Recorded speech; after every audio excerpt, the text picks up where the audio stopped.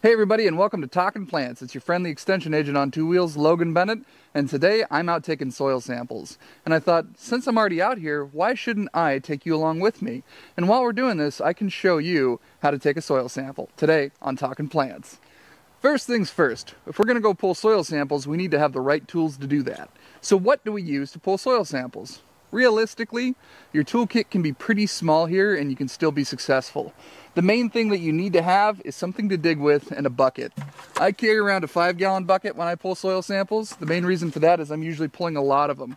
And we'll talk about how many samples you need to pull when it's time to submit them. Next thing is you need something to dig with. So oftentimes I carry around this. This is a soil probe. You can see it right here.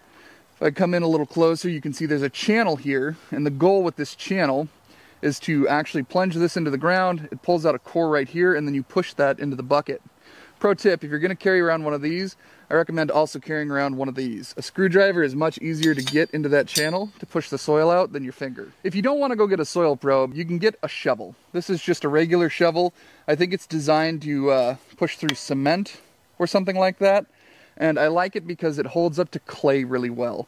So it's got a short head, it's kind of a not a very wide head either, and I also like that because I'm not trying to pull out a giant wad of soil when I'm taking soil samples.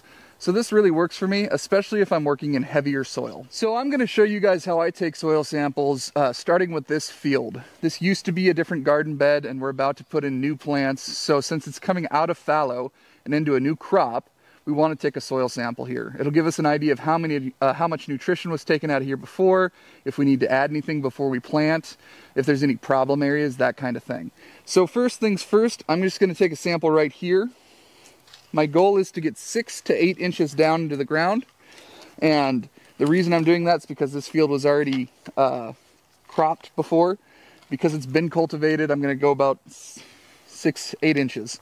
Now if it was an uncultivated field, I would try to do the same, but really, I would just go until I hit hard ground. If that's 8 inches, great. If it's 10 inches, that's okay too. Next thing, since I took a sample right where I'm standing, I don't want to take another sample here.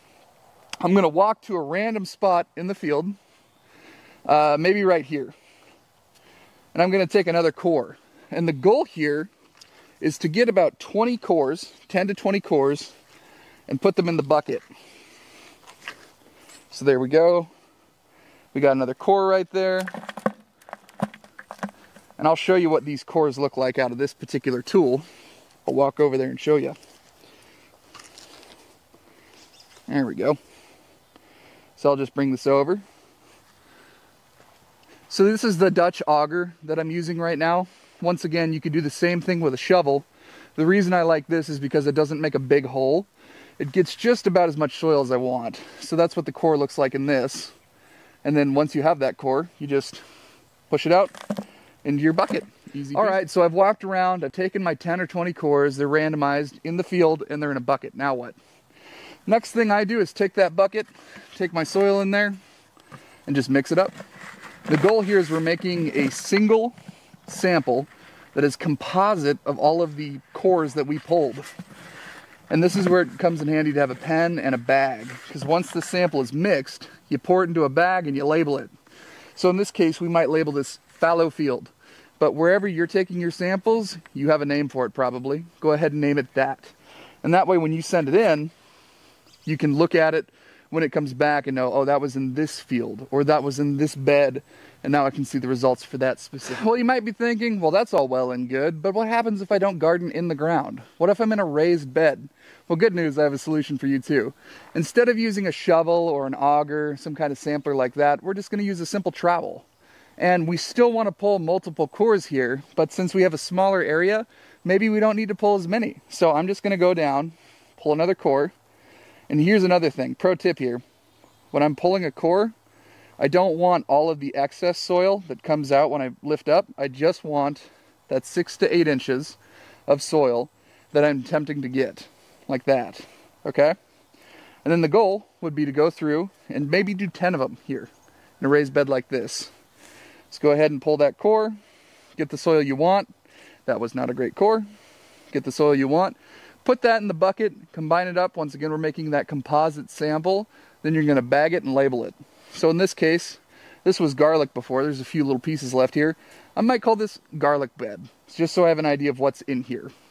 Now that we have an idea of how to take soil samples and how deep to take them, how should you differentiate between one sample to another? Well, in raised beds, it's pretty easy. Typically, we're going to do one sample per raised bed, one composite, right? So we're doing one 10-20 core composite sample per raised bed. Now, if we're in a field, that can get a little more tricky.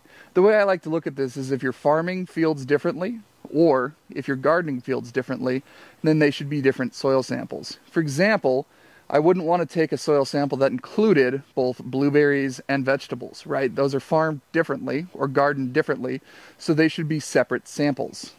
Another thing to think about is if there's an anomaly in your bed, then you shouldn't use that as part of your main sample, i.e. if you've got one spot in your field where like 5 or 6 plants are sick, but the rest of the field seems fine, that should be 2 different samples. The sick part should be its own sample, and the healthy part should be its own sample. And the reason for that is because it could be a nutrition issue that's causing those 5 or 6 plants to be sick. Alternatively, you could have a disease there, right? But if we're taking that as part of the composite, A, we're messing up our main data, showing what the rest of the field is looking like, and B, we may be hiding that lack of nutrition in that main sample. So we want to think about that as 2 different samples. All right, so we spent the time to go collect our cores, we turned them into composites, and now we have soil samples. The next thing to do is take those samples and bag them with something like a Ziploc, and then write the location and the name of that sample on the bag. And ideally, once those get sent off, you'll get the data back with that data on it, so you know where those samples came from. Speaking of which, where do you send soil samples? Well, the good news is there's a lot of labs serving Oregon, and so you have a lot of options on where to send those samples. OSU has a document on where to look or what soil labs are serving Oregon, so you can look through that and get an idea of which lab you might want to send them to. And here's a pro tip. Once you start sending your soil to a lab and you decide you like that lab, make sure to stick with it. That way you have the same data set every year, or the same testing parameters every year, and you can kind of build or begin to build a data set off of it. You can get an idea of where you're at this year, next year, the year following, and kind of get an idea of what you might need to do to get ready for the following year. All right, everybody, that was how to take a soil sample 101. Hopefully it was helpful, and we'll see you next time on Talkin' Plants.